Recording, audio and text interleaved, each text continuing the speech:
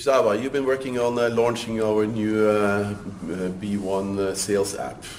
What are the three most cool features you like about it? Yes, we have a nice app, and my first, the KPI, which is very nice, the new in the new app. The second, the customer snapshot, and the third one, the check-in functionality at the activity. Okay, can you show us quickly? Yes, for sure.